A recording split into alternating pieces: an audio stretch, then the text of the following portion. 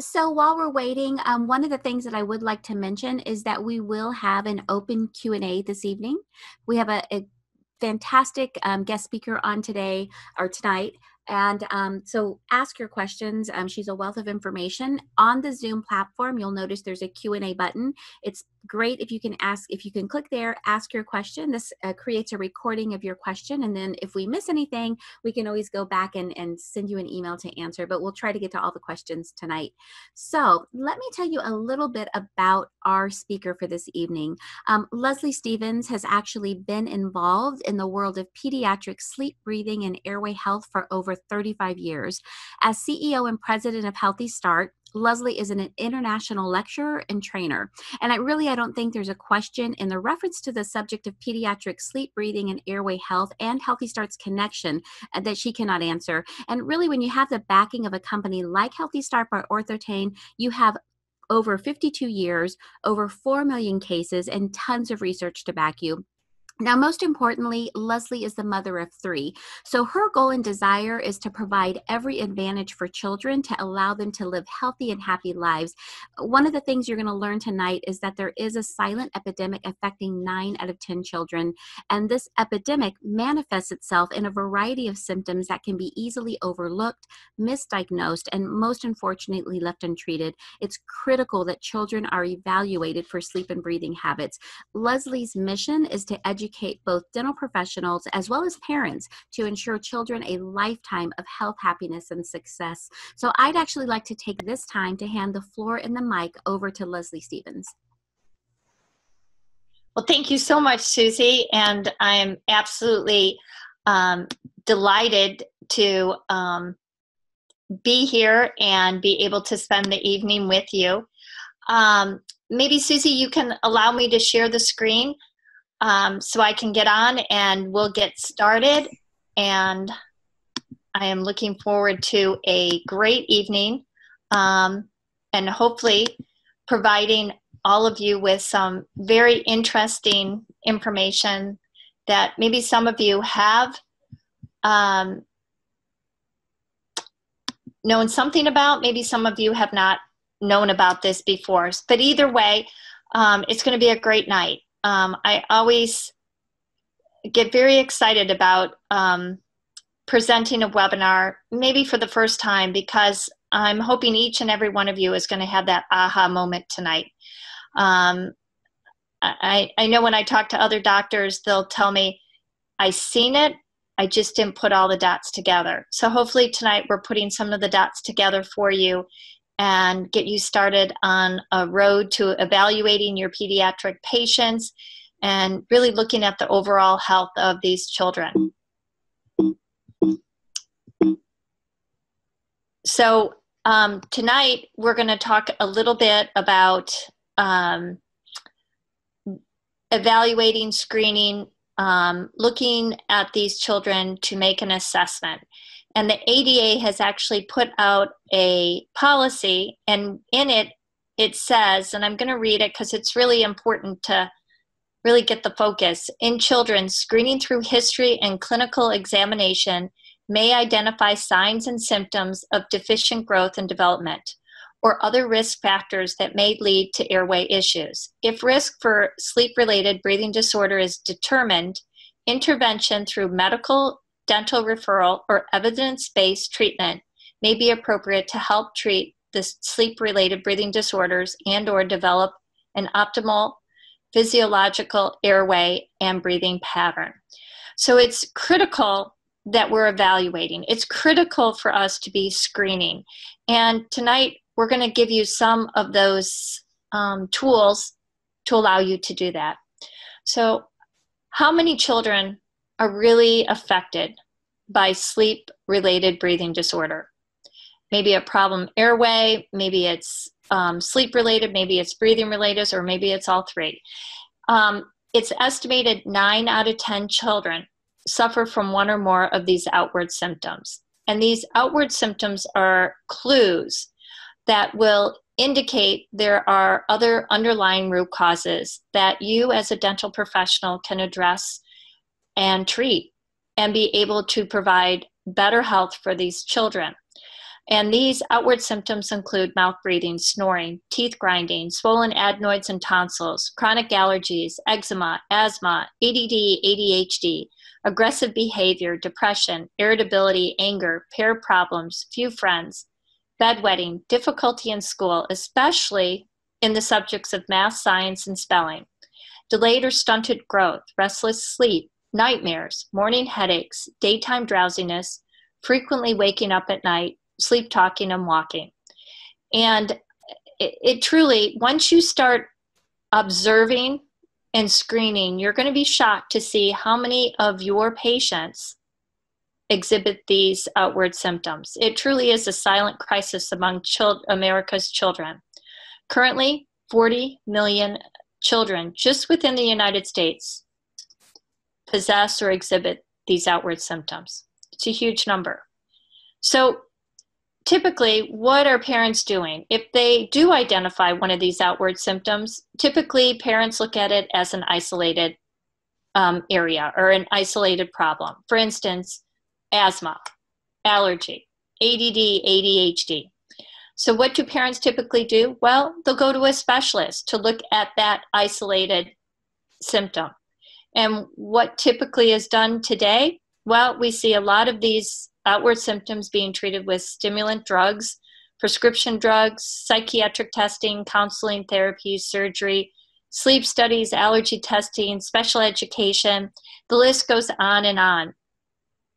But what these outward or these treatment protocols have in common is that they're addressing only the outward symptoms. They're only addressing the symptoms and not the root cause.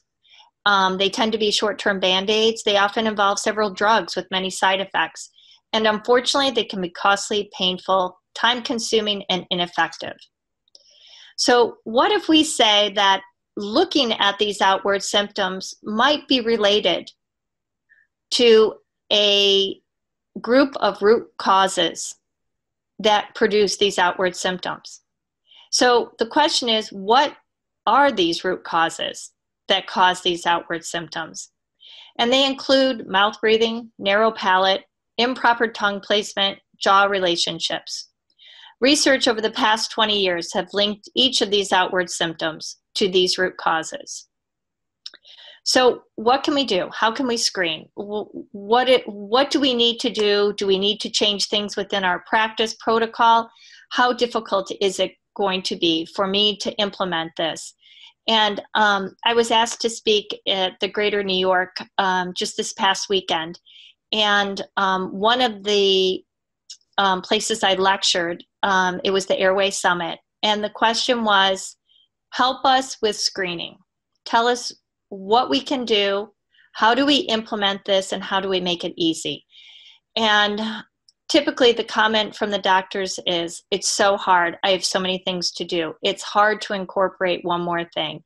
You know, I probably have 5 or 10 more years of my practice, and really introducing something new is hard. I really don't think this is an option. Knowing how many children are affected and realizing how much you as the dental professional can impact and change the trajectory, not only for a child's dental health, but more importantly, over their overall health. So tonight, it's really not a choice. I think once you know about this, it's an absolute. We should all be there evaluating not only our patients, but our own children, our family members. It's that critical, and it impacts a child that dramatically, not only for today, but for the rest of their life. So the first area that I feel in screening is just visual. There is so much you can pick up in just evaluating or looking at your patient. So take a look, for instance, the girl on the left. Take a look at these deep circles under her eyes. We call that venous pooling. Take a look at her head posture. It's more in a forward position, meaning that she's leaning forward probably to open up her airway. It's a clue that maybe there's something a little bit more going on with her overall health, but also being able to identify root causes that might be causing that. If you look to the right, take a look at this boy that has, again, these dark circles under his eyes. Look at how the lips are parted. You can see a rolled lip. It almost looks like the neck and the lower third of his face is blending into his neck, meaning that it's probably more of a retrusive lower third of the face rather than the ability of that child to be more in a forward growth pattern. So we tend to see sometimes these double chins. Take a look at their profile. What's very interesting is if we took a line down the forehead, you can see where the growth is lacking. We focus typically on the lower third of the face. And you can see in this particular patient, look at how retrognathic that lower chin is. Look at how the lip is rolled, probably an overjet, but that lip is interfering, preventing that lower chin from growing forward, but also possibly protruding those upper teeth. We need to get that lip out of there. We need to promote that forward growth. So here are deficiencies we're already going to see. Take a look at the girl on the right. Again, lower third of the face, deficient, but look at how that lower chin blends into her neck. It's one of those where we call it a funnel look, meaning that my suspect is that she has a large overjet. I see a rolled lip, meaning that it's interfering with the ability for that lower chin to be able to develop forward. Look at the circles under her eyes, again, venous pooling. So already, just looking at these children, we realize that there is much more going on. Here's an important tool that HealthyStart can provide to your practice. What makes this so unique is that not only are these 27 of the most prevalent outward symptoms of sleep, but we're going to ask a parent to give them a severity rating from 0 to 5, 5 being the most pronounced. And what this becomes is a learning tool for the parent, but also providing you with additional information to have a better idea of what's going on with that child, especially at night when they sleep. So when you're talking to a parent, typically the conversation is, what would mouth breathing, bedwetting have to do with dentistry?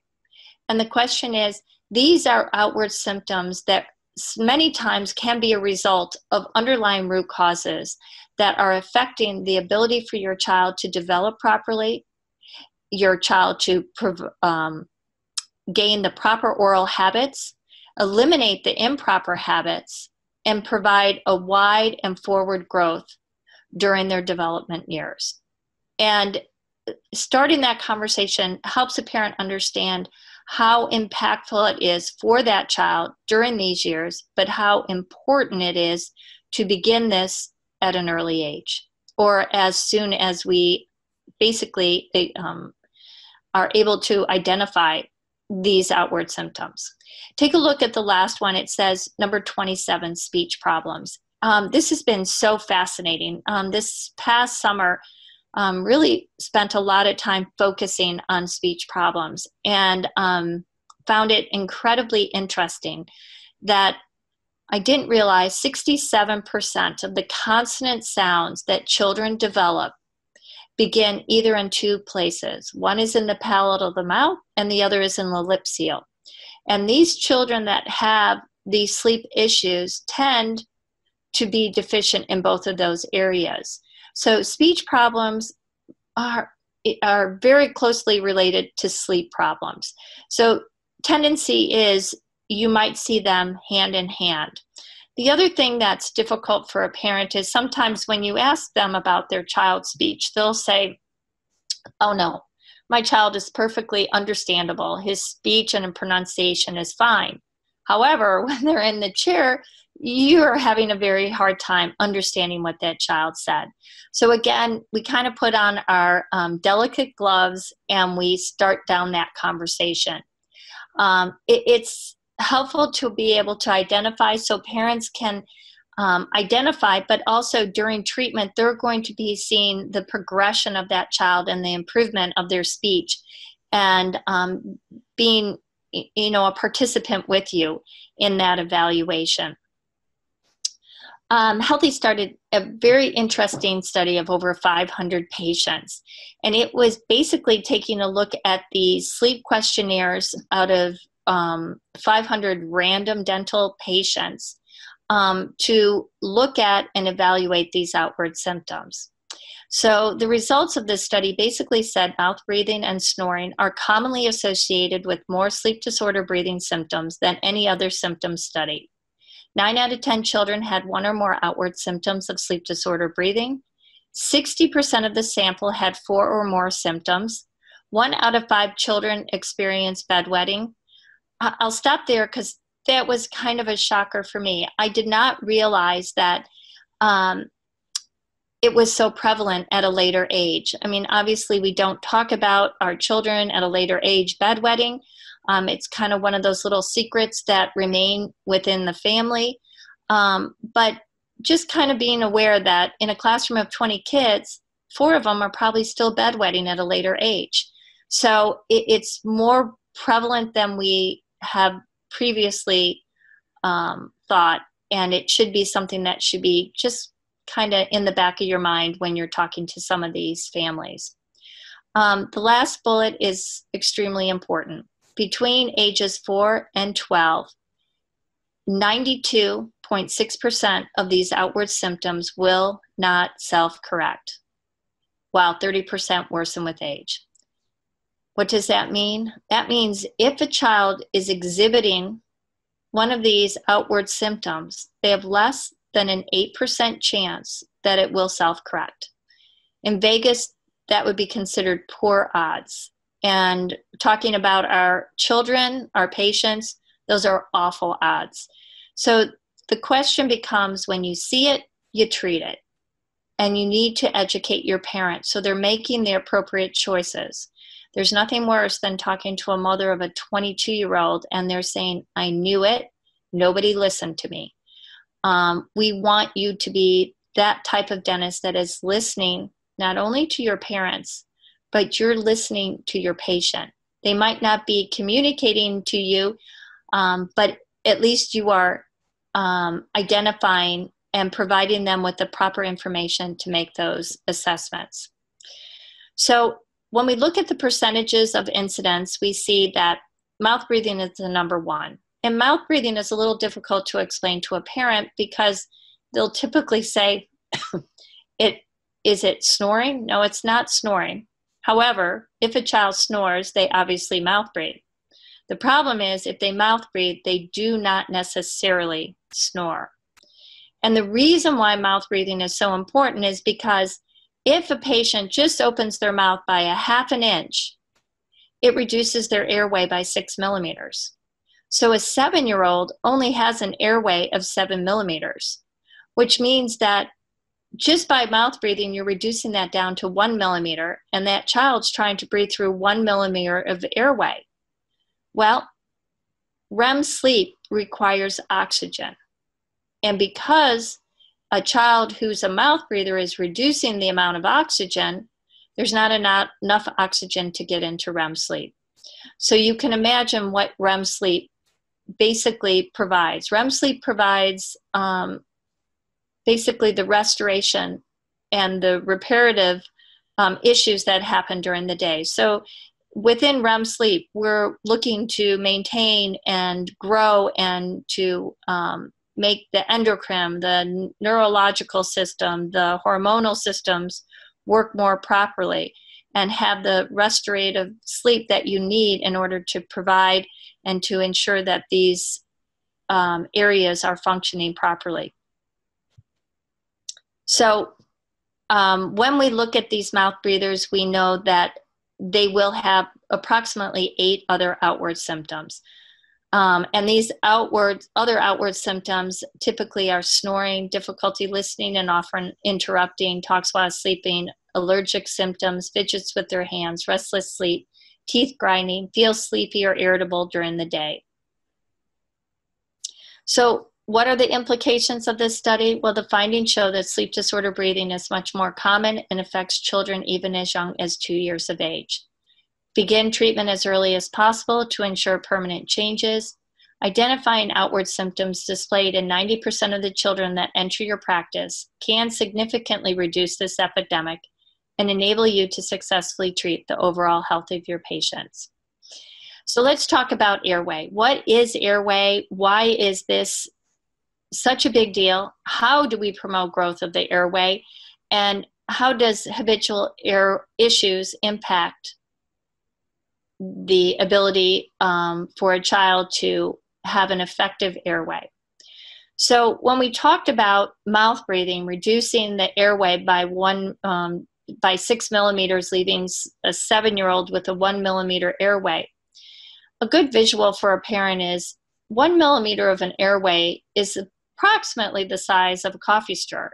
Now, I don't know if you've ever tried to breathe through a coffee stirrer, but as I do with all the appliances, I want to experience what our patients are experiencing. So I took it upon myself that one day I was going to spend the entire day breathing through a coffee stirrer. Well, I made it about 10 minutes, maybe 15, and I'll tell you, I had the worst headache I've ever had. I tried Excedrin, I tried eating, I tried everything to get rid of that headache, and I just couldn't. It wasn't until I went to sleep that night and woke up the following morning did that headache go away, which was great for me. But thinking about a child who does mouth breathing each and every night, they never have the opportunity to go to sleep and restore themselves and eliminate the headache that maybe they were experiencing during the day. So we have to kind of put ourselves in our children's and our patients' position and realize the difficulty and the struggles they might be occurring without you even knowing about it, or them not having the ability to explain to you or verbalize what they're feeling. What is the goal? The goal for the airway is something similar to a garden hose. We want to expand that airway to give them the ability to have as fully developed airway to provide the proper amount of oxygen, the ability for the airway to be forward, the growth to be forward, and the expansion of their airway. Another way to look at it is when we look at an airway, if it had 100% airflow, say for instance for a 7-year-old, which we indicated was about 7 millimeters diameter, take a look at the little boy on the right, and you can see the example of what that airway should look like. Typically, we say it looks almost the same size of the pinky of the child's finger. Now, if that child is a mouth breather, we know that 100% airflow is going to be reduced down to 1 millimeter. That 1 millimeter is so small. Obviously, it's only 11% of the airflow. So you can imagine how difficult it is for that child to obviously get enough oxygen, but enough oxygen as well to get into REM sleep. Why is this problem happening? Well, unfortunately, after the industrialization, a lot of things changed. Our diet changed. It's softer. We don't use our oral cavity as well to start expanding the arches. We realized that typically both parents work. So it's difficult for mothers to be breastfeeding children for 2 years plus. I always say be a little careful when we bring this up because every mother seems to blame themselves as this was some way their responsibility. And obviously we can't look back. We can't go back and change things. We only look forward. So we're going to be able to provide them with the ability for their oral cavity to develop properly from this point on. We also see prolonged nipple bottle feeding and prolonged use of pacifiers impact the development of the oral cavity. And what happens is that nipple depresses the tongue. At the same time, it creates a suction in the mouth, and that suction actually collapses the arches. So we tend to see narrow arches. We tend to see tongues that are positioned in the lower portion of the oral cavity, improper swallow, and mouth breathing. So that's kind of where we see the beginning of these issues. We also know that just in the population, orthodontically, we know right now this generation, 92.6% of the population will have malocclusions. So it is a very high percentage. And yes, part of it's responsible because of the nipple bottle, the pacifier, lack of breastfeeding. Soft diet is in there, and there might be some genetics. So it's definitely something that's not going away. And obviously, we see the percentages rising and rising. What typical conditions can we recognize in a child? Well, obviously, looking at an open bite, mouth breathing, tongue thrusting, could be a result of pacifier and prolonged nipple bottle use, as well as finger sucking, thumb sucking, etc. But these are some of the issues that you can identify right off the bat when you see these kids. Going through a little bit about where the airway is, nasal cavity, hard palate, soft palate, how the tongue plays into the anatomy is important conversation to start with the parents, so they just kind of have a basic idea of why we're talking about this and what the impact is. The nose gets such a short, doesn't get recognized as well as it should, but the nose has 5 functions, and it's extremely important that we increase the ability to nasal breathe. So as we look at these 5 functions, they do include serves as an air passageway, warms and moistens inhaled air. Its membrane traps dust, pollen, bacteria, and other foreign matter, contains receptors which sort out odors, and it aids in pronunciation and the quality of voice. So how many times do we see a child like this that basically is in the car seat, mouth open, exhausted? This is not what we should be seeing. If you're going to a zoo and you've been there for 2 hours and your child is completely wiped out, that is not normal behavior. Children should be able to stay up during the daytime hours. And if you see your child seem more sleepy or a tendency to feel exhausted, short-tempered, impulsive, things like that, again, another indication that we should be evaluating a variety of different outward symptoms and possibly linking them and looking for underlying root causes. So we have Eli here, and I want you to take a listen, because this basically sums up what we see, and it provides us in where we're going to head and why we look at the Healthy Start in the treatment of these children. So take a listen. Now he's holding it. That was holding it. He's still holding it. He's trying to take in air. There he goes.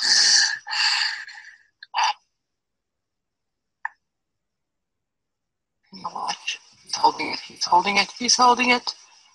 He's holding it. He's still holding his breath, and he's going to gulp again. There he goes. That was it again. And again. He's holding. He's holding. He's trying. There he goes. So this has been 3 minutes and 15 seconds, and you can see how many episodes he's had of not getting calm breaths in. Now, watch what happens when I take his jaw and I just bring it forward. If I can, let's see if I can. And I open his airway. Just bring his airway forward.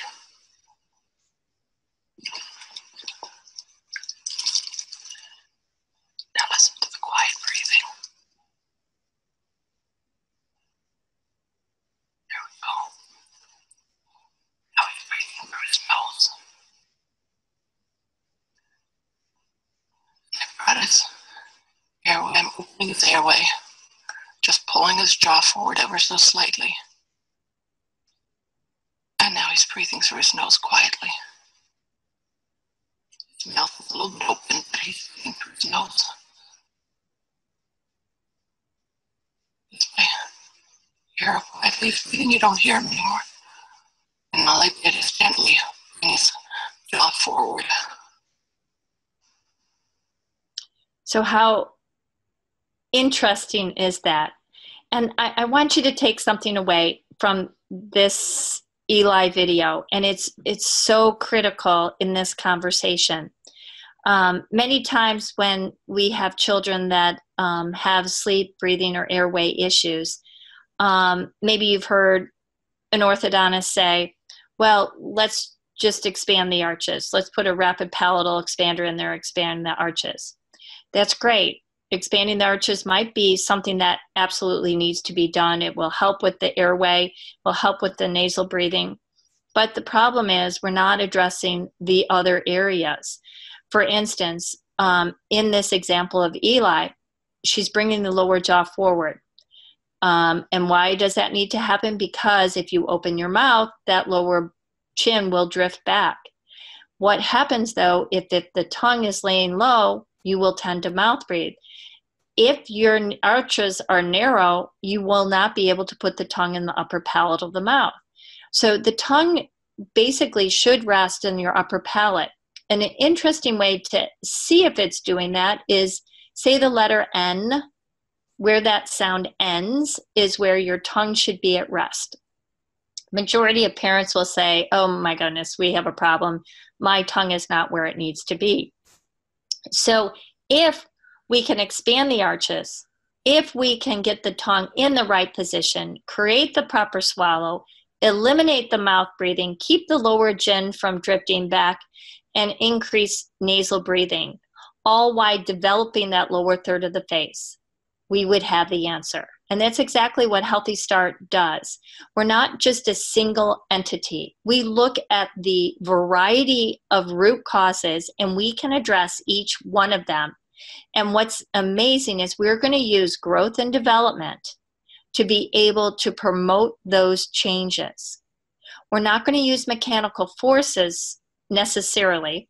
We are going to use the body's own ability to basically almost heal itself. For instance, the tongue is your most powerful muscle in your body. Well, what if we could use that tongue to our advantage to create that growth and development that we need? Well, we've created an appliance that will be able to promote that growth and development.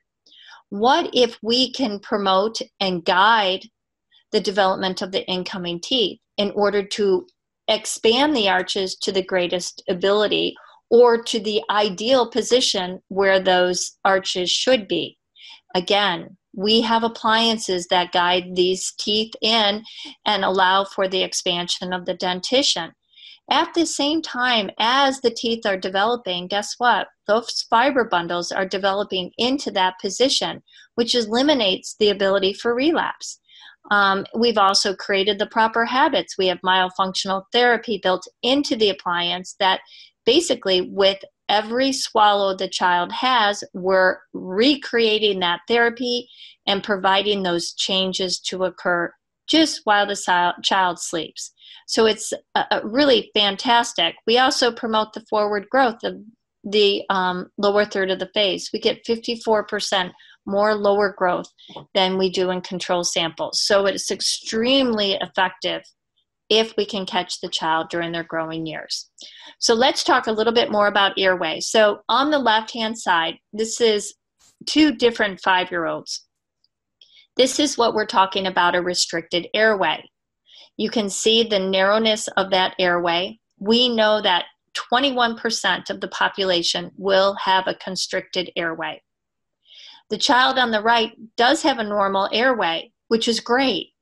However, there is another problem that can occur, and that is this is the same 5-year-old, but on the image on the left, a nice airway.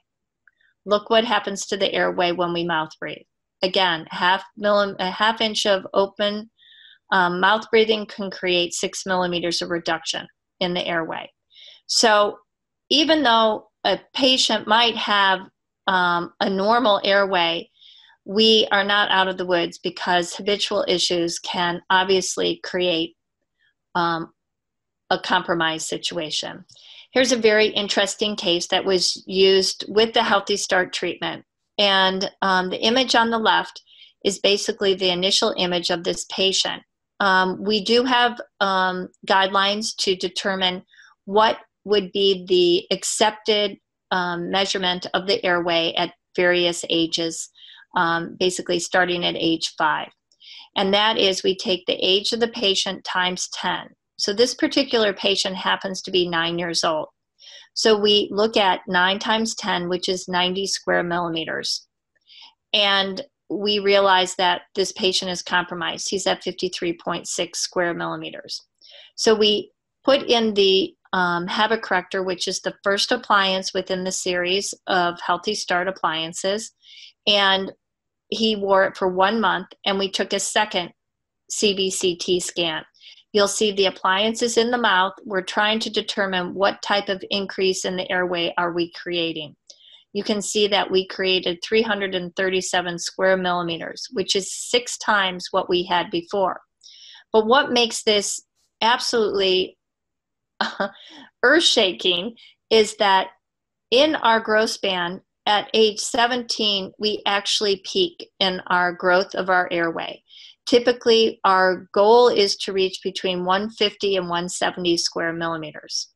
Bad news is at age 21, our airway starts to deteriorate for the rest of our lives.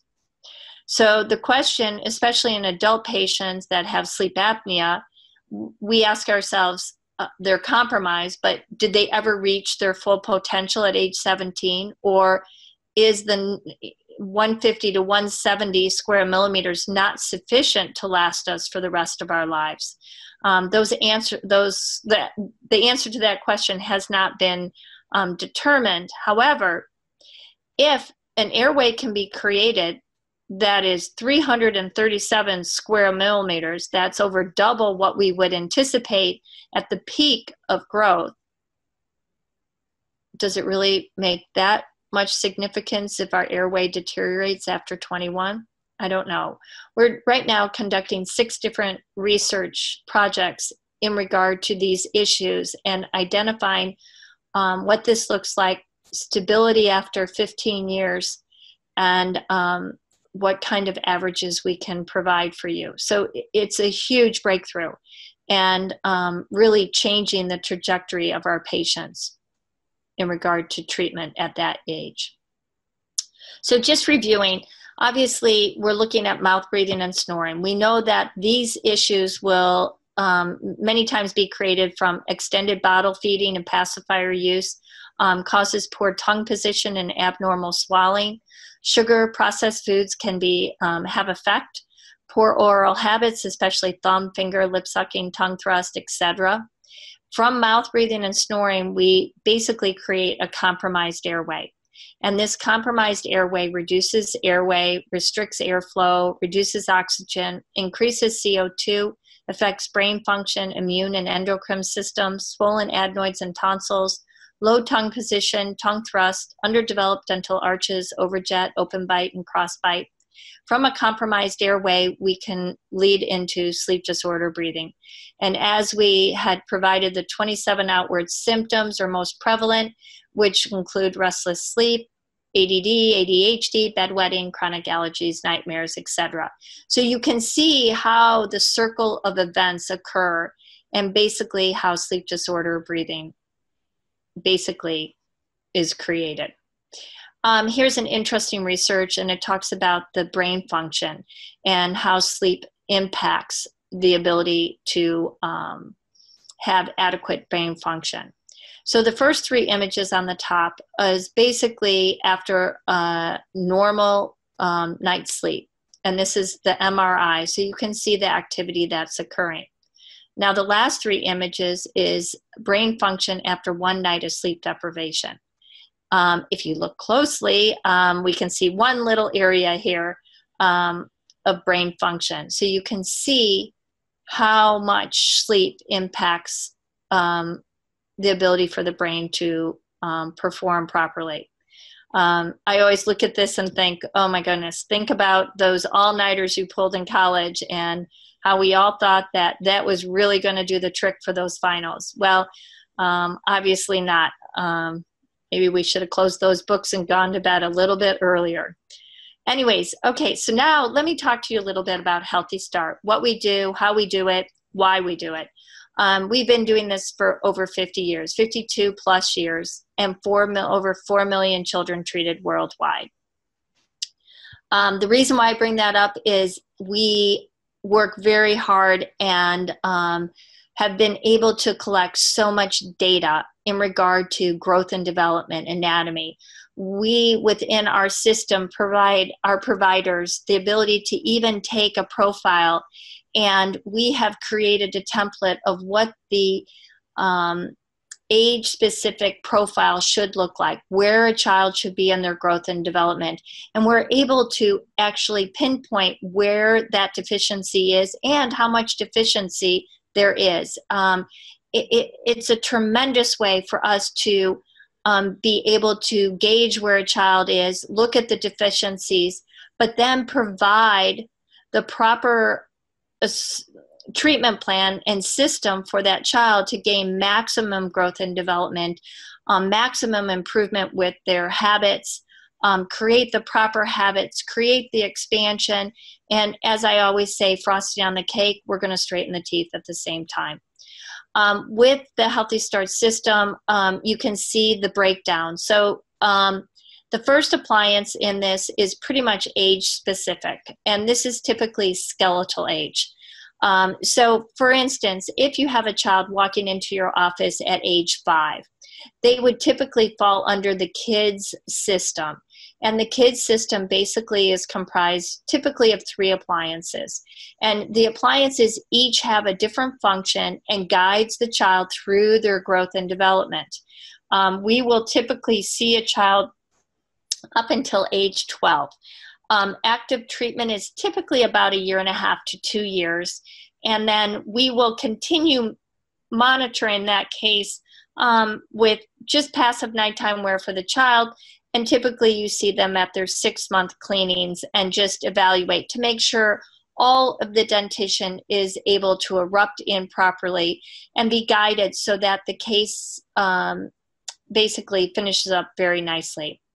HealthyStart, our youngest patients are 13 months. Our oldest patient is 84.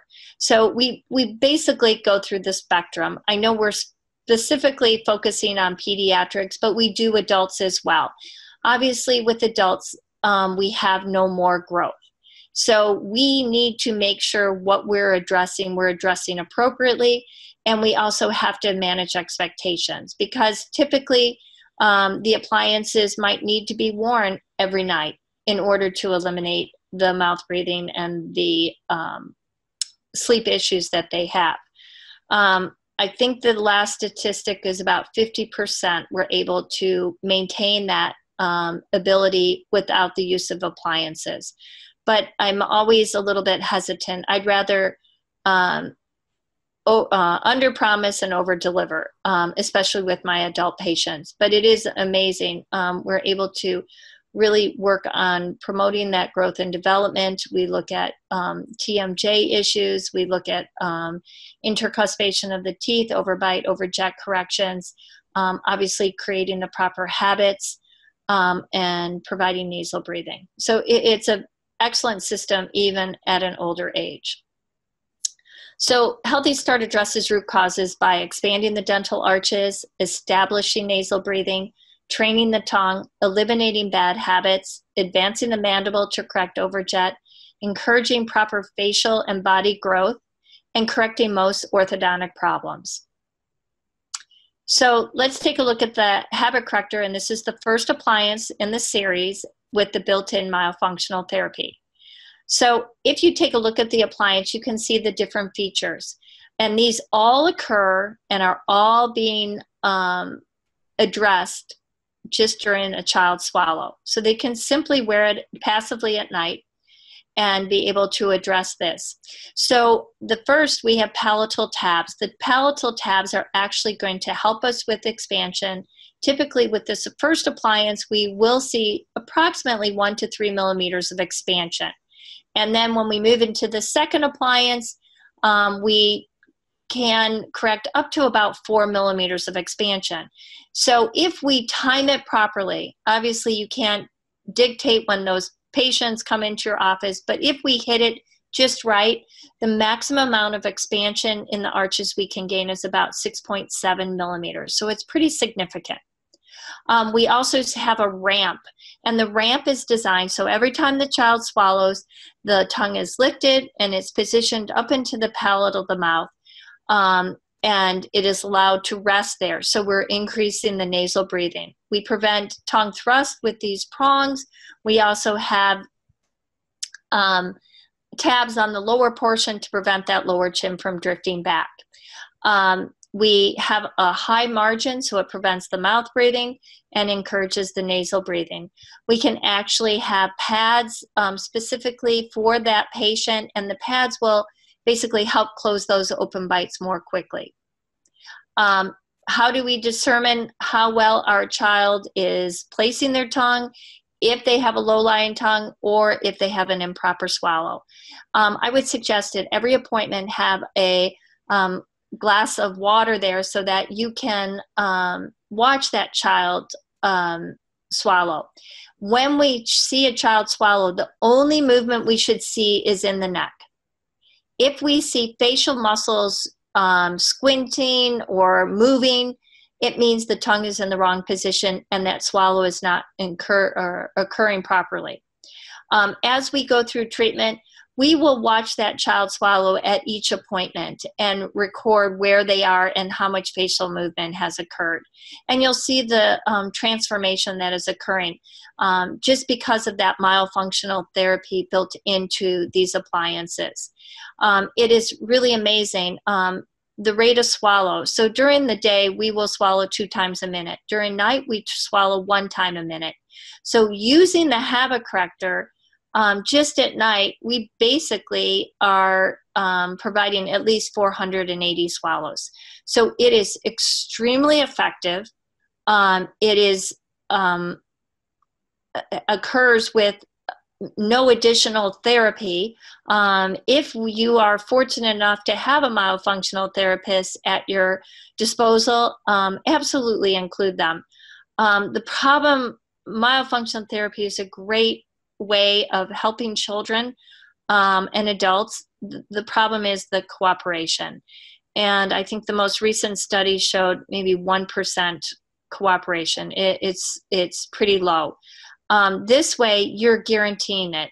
You're allowing that child to wear that appliance and knowing that you're getting that much repetition each and every night. So the changes that happen are incredibly quick. Here is a study that was done on 220 patients, and they wore the first appliance only, and it was within the first 5 months. And we wanted to know exactly how much correction we get in each area and what we would anticipate with your patient. So if we're not getting it, we know we need to be looking at other things. So for instance, headaches. We found that 18% of the sample had headaches, which was 40 patients. 98% of the cases had improvement. 94% was the mean correction of those with improvement. 91% was the mean correction of the entire sample. And 85% of the cases had 100% correction. So you can go through the different outward symptoms and you can see the percentage of corrections and what that looked like. Here's an extremely interesting conversation: ADD and ADHD and sleep disorder breathing. So what makes this so interesting is that the ADD and the ADHD criteria that is used to determine a child's, whether or not a child has ADD and ADHD is actually the same criteria we use to determine on sleep disorder breathing. They have the same characteristics, the same areas of questioning. So can these two diagnoses be misdiagnosed? Absolutely. Right now, the statistic is 85% of the children with ADD and ADHD have sleep issues. What that means is, my philosophy is that when we have a child that exhibits ADD and ADHD behaviors, evaluate sleep first. If we're able to rule out or to provide treatment to address the sleep disorder breathing, maybe all of the ADD and ADHD behaviors would go away, or maybe majority of them. However you look at it, sleep plays a huge role in these behaviors. And if you can eliminate the sleep portion of it, see where the child lands and see what changes happens with that child. Obviously, there has been studies. One of the largest study was Karen Bonnick. She did it on over 13,000 patients. She found that sleep disorder breathing increases the risk of ADD and ADHD by at least 50%. ADD and ADHD patients have little or no REM sleep, but have delta sleep. Patients without ADD or ADHD have primarily REM sleep and delta sleep. In the study that we did of over 500 patients, we found that ADD and ADHD was present in 25.2% of the cases. Here are some statistics. In regard to ADD and ADHD, 50% of the children who are diagnosed with ADD and ADHD are held back 1 grade. 30% are held back 2 grades. Well, if that child has sleep disorder breathing, it doesn't matter if you hold them back 10 grades, they're still going to have the same issues. So again, going back to the equation, possibly evaluate sleep first, see where the child lands. Unfortunately, also, sleep impacts a child's IQ. So studies reveal that children with sleep disorder breathing, their IQ can be reduced by 10 to 20 points. And each point is valued at $170,000 over a lifetime of a child. So you can see the impact that sleep can have within a child's life. So it's imperative for you to at least identify, educate, and provide the information to the parents to make the proper choices for their children. You have the tools. You are the experts in growth and development of the oral cavity. So let's evaluate how HealthyStart promotes growth and development. As we all know, normal craniofacial growth tends to be close to the end of development by age 12. That's where our numbers come in because we're trying to work with growth and development. And typically we're talking about skeletal age here. If you look at the statistics at age 12, 89% of males have completion of growth and 94% of the females. So we want to make sure that we're addressing it as early as possible. I would also want you to take a look at the growth. If you take a look here, the growth is down and forward. We want to mimic what nature would intend. Typically, we are looking at the forward development and increasing that, or basically providing the appropriate amount of growth that should occur if everything went 100%. That's why we talk about being able to provide growth and development in a natural arena, meaning that we are promoting those occlusions, the upper arch and the lower arch, to be in that forward direction, and being able to occlude properly, intercuspation, correcting the overbite, correcting the overjet, open bite, gummy smile, class 3, cross bites. These are all areas of compromise that occurs, and if we can eliminate it, we can allow the growth to move forward. Here's the child that was treated with HealthyStart. You can see the before, see the deficiency, open mouth. You can see how retrognathic the lower, the mandible is. You can obviously see how much growth is necessary. Circles under her eyes. Here she is a year and a half later at age 7. You can see the forward growth. You can see the changes. The study, we did one in Finland with 3 cities. It was a very large orthodontic study, and found that 54% more lower growth in the jaw was provided by HealthyStart appliances than we would see in a control sample. Some other areas that we have special appliances that have been designed to even further introduce and promote that forward growth. One is called the Max-A, Maxillary Advancer. So we are not only bringing the upper jaw forward, but also the lower jaw. They work in unison. So there are no walls in the upper arch. The tabs are provided, so it is promoting the tongue to push that upper arch in a forward direction, and the lower portion is basically providing and guiding along with it. Here's an example of just a child that was in it for 3 months. Typically they're in it for 2 to 4 months. They started at the initial 1 month progress. Here they are. And then they'll move right into the habit corrector and the rest of the appliances as they go through the system. We also look at class 3. Obviously, they're skeletal and pseudo. We can address the pseudo class 3 deficiencies.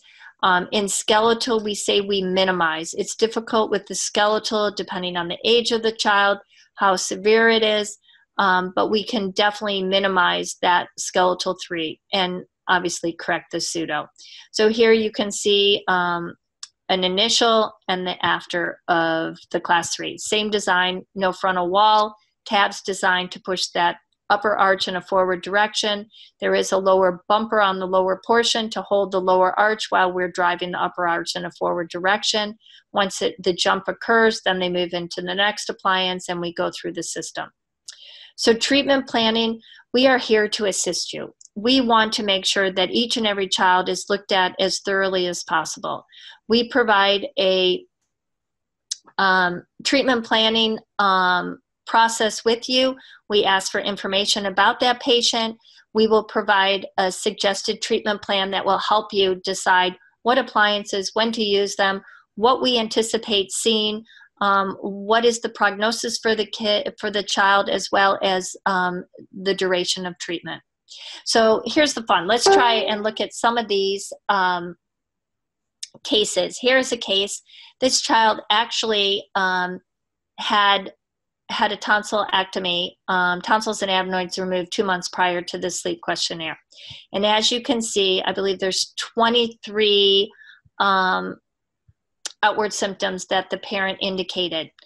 And out of those 23 symptoms, they scored 73 on that. That is a very severe case. Now, the child wore the first appliance for 2 months, and this is the follow-up to that. So out of the 23 symptoms, the child now has 7. And out of a score of 73, that child is down to a score of 7, just within 2 months. It's a huge, huge change for that child. At the same time, you'll see that the child had speech problems. The parent even wrote very delayed speech, didn't say many words up until age 3 or 4. And you can see how much the speech improved with utilization of this first appliance. So now let's take a look at what that child looked like. So as you can see slight circles under the eyes. You can see a little deficiency of the lower third. But if you look internally, look at that deep bite. Look at the squareness of the arch. These are all indications that there are other issues happening. So here he is in March of 2015, 1 year later, almost like a different child. I want you to also look at the proportion of the face. We want to typically see the third, third, third, and each one being equivalent. If you go back, you would notice that the lower third was quite deficient, mainly due to a deep overbite. So look at here. Now he is, a year later, no overbite. You can see the roundness of the arches. Obviously, the circles have gone. He looks just a totally different child. So let's show you the stability and the development of the other occlusion, the other dentition. Here he is in 2018. You can see proportion looks great.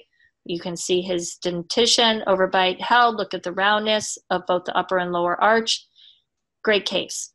So that's kind of the process that goes on. We can take a look at a few other pictures. Here's the initial, again, a very deep bite. Outward symptoms, yes, quite a few. You see 5s, 3s, some 4s. Take a look 2 months later. I think here's one outward symptom left. You can see the differences in the progress. This child is not done. Obviously, we're watching for the rest of the dentition to develop, and again, passively at night. Here's the initial of another patient. Here's the finish. Here's the comparison of the two cases.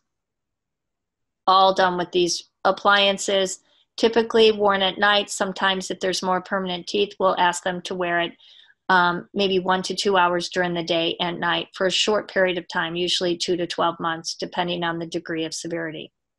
Here's the process. You can see the initial very deep bite. They wore the initial appliance. It fits in. You can see the permanent teeth start to erupt. They're angulated.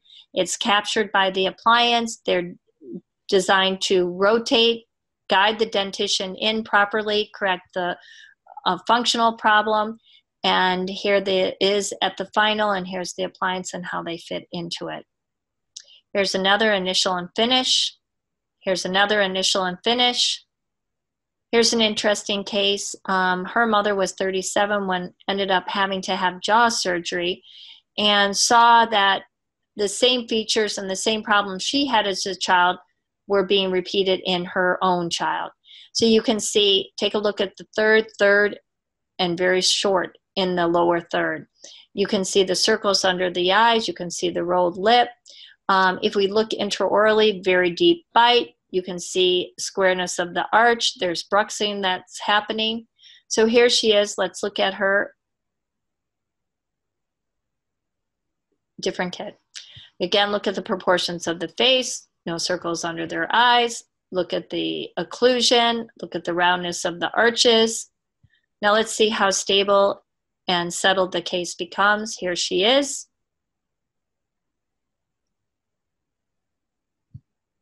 Here she is again. Here's another case, snored, Bruck's, bad breath, ear infection. About a year later, still in the process, continuing the treatment. Here's another case. You can see outward symptoms of sleep. 2 months later, there's still some ones that will continue. You can see the deep bite. You can see the squareness of the arch. And now you can see the changes that have occurred. Here's another child, spectrum of outward symptoms, snored, Bruck's. Mid-treatment, final, 14 years later. We have high compliance rate with our appliance, 94%.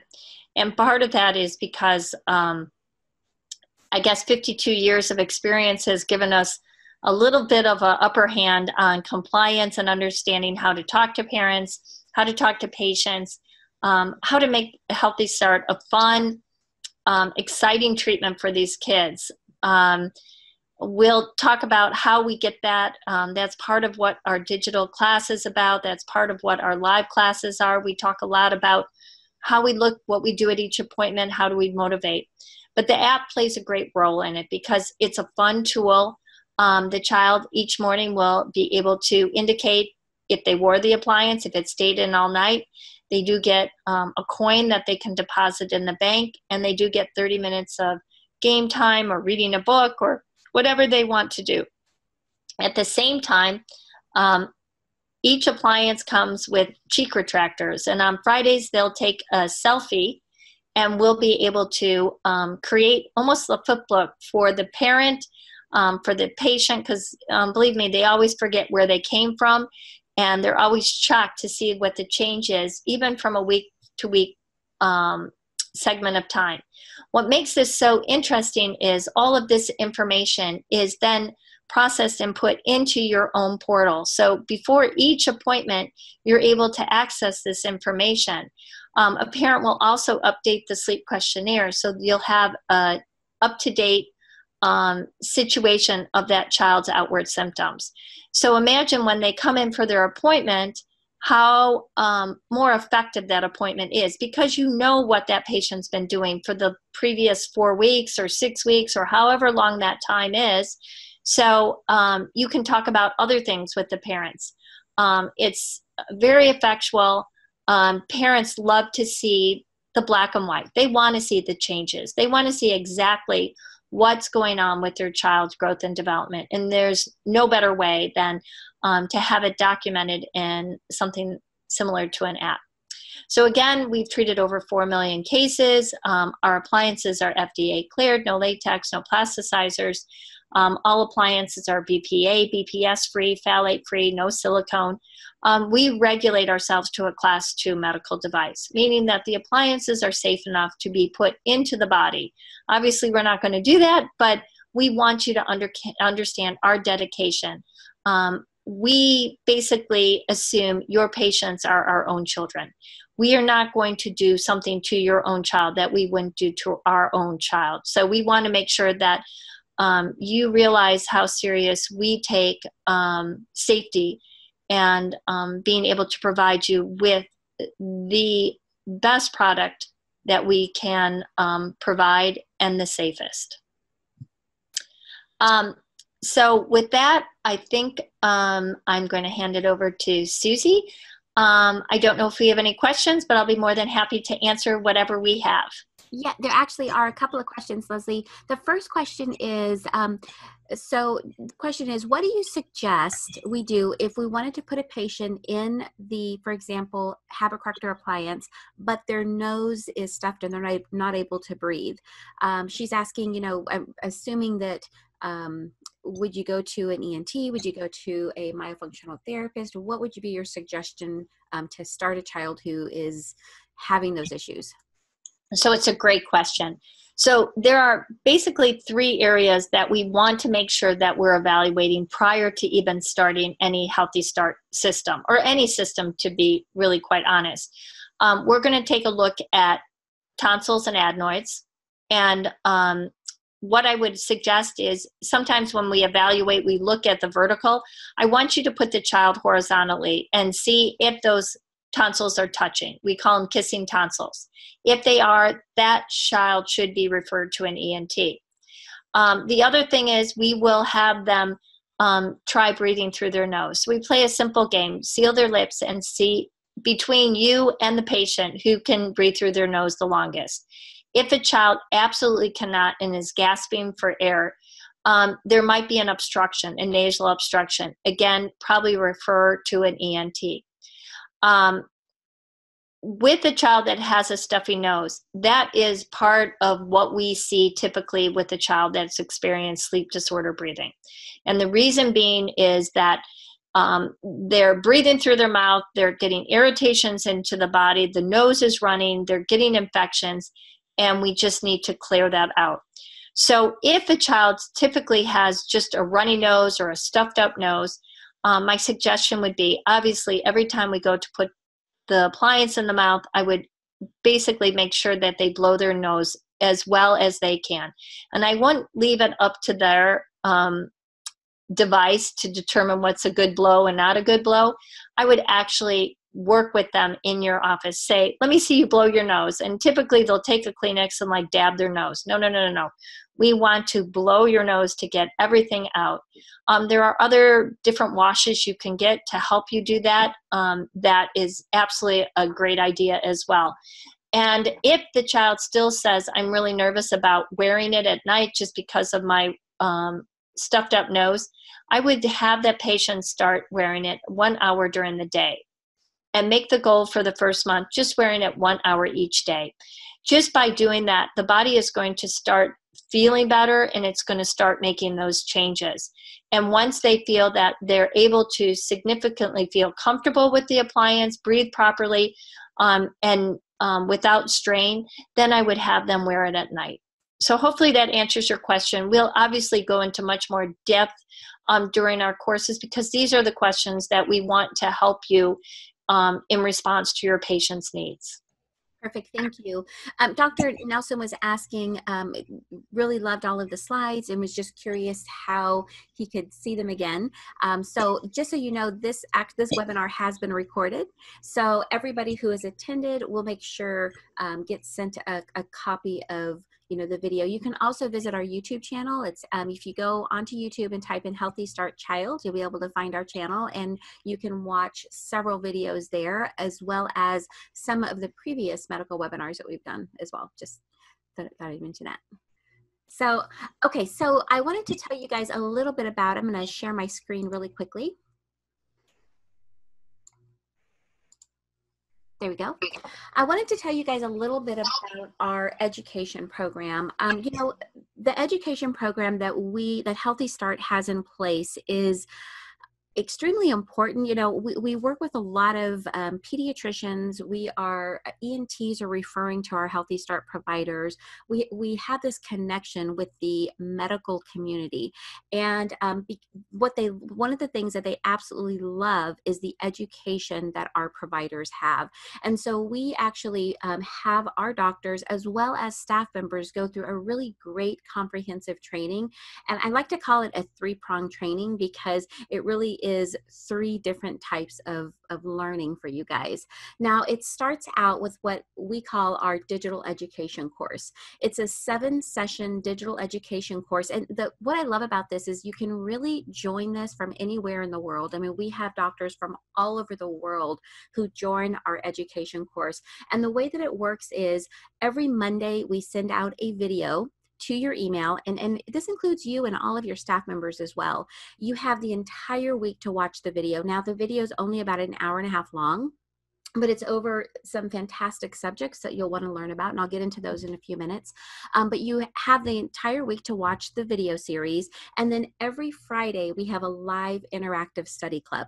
The study clubs are fantastic because we have specialists that join us for each study club. So you'll have a doctor, a certified trainer on board who will talk about the highlights of the video that you watch throughout the week. You'll want to write down your questions because you can ask them live, just like you did tonight. You can ask those questions live during that study club, get all your questions answered.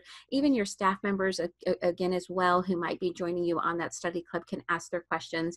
But we also have specialists that join us that talk about everything from billing, you know, how to organize Healthy Start in your office. We talk a lot about marketing, and we talk a lot about educating the parents in your community, because that's the goal. The key is, you know, once you have this education, once you're certified, we want to make sure that you understand how you can reach as many parents, help as many children as possible. So all of that is covered in this digital education course.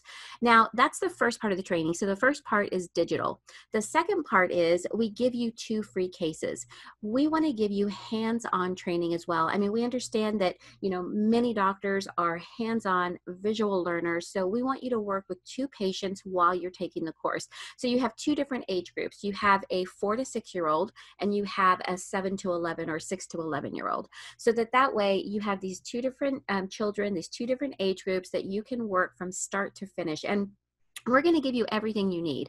We're going to give you the appliances that you need for that child. We're going to give you a treatment plan. And this is with every single one of our cases, you receive a detailed, I know Leslie went over this, but that detailed treatment plan where we're going to walk you through the treatment from start to finish. So it takes all the guesswork out of it.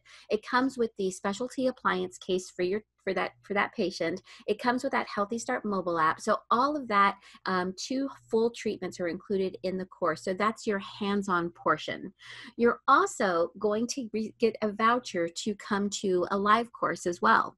We're going to include that as well, because this way you can sit in a classroom also, and you can even bring 4 of your staff members. So as I mentioned, it's a 3-prod training, so it's pretty cool. You're going to receive a sample acrylic stand so that you can, with sample appliances for your office. As I mentioned, it includes all of your staff members. And the great thing about this is that our course actually complements that ADA policy that Leslie was talking about earlier on sleep-related breathing disorders. Now, the course actually starts January the 6th, so it's perfect timing for you guys. And as I mentioned, some of these video series that you're going to receive, you're going to be training on sleep-related breathing disorders, how to identify it in your patient, but also how to increase your patient flow, which is really important. You receive 18 CE PACE credits for attending the digital portion of the course, and then you receive 16 more when you come out and you attend one of our destination courses. And we have a great lineup of destination courses all over the country, so it's really fantastic. So I want to tell you a little bit about some of the things that other doctors are saying about our course.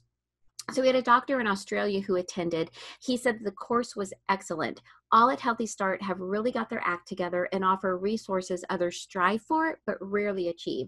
Well organized, passionate and supportive. We had a doctor in Canada who joined who said, I want to thank you and your colleagues for this amazing course. I've been searching for a solid system to help my patients, and this is by far the best, most organized, comprehensive course I've taken. A doctor in Colorado, I've really enjoyed the course. We've identified quite a few patients that will benefit from Healthy Start.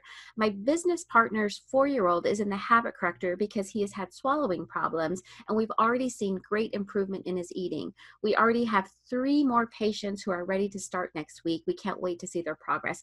That I love because Dr. Wright, she was 3 weeks into the course. I mentioned it's a 7-session digital course. So she was 3 weeks in, and she already had patients lining up on her door. And the reason that can happen is because we're actually going to send you the 2 habit correctors that you need for those patients immediately. So the second you join the course, the second you watch that first session, you're ready to hand out those habit correctors. By the time you get to the 3rd week, those parents are already seeing a change in their children. They're seeing healthier kids. They're seeing children who are waking up without headaches, just all of these different symptoms that are disappearing. And for a parent, that's huge. I mean, it's exciting and the child feels better. So next thing you know, they're telling the parents that they know. And so that's kind of how it happens, and it just snowballs from there.